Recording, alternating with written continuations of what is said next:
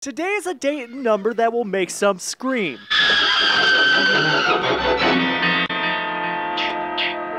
Friday, the 13th.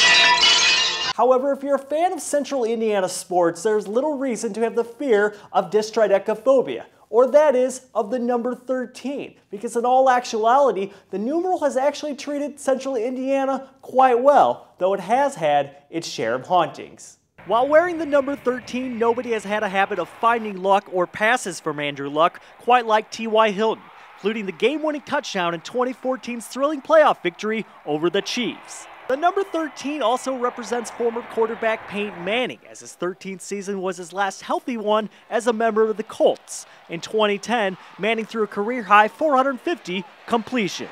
Nobody has danced in the number 13 for the Indiana Pacers quite like Mark Jackson. Fan favorite from the 90s, finished with 3,294 assists for the Pacers, and in Reggie Miller's 13th season in the league, Jackson and Miller helped the Pacers reach their only trip to the NBA Finals. Nobody in college basketball history in this state has rocked the number 13 quite as well as Purdue's Glenn Robinson. In 1994, Robinson scored a school record 1,030 points and was the National Player of the Year.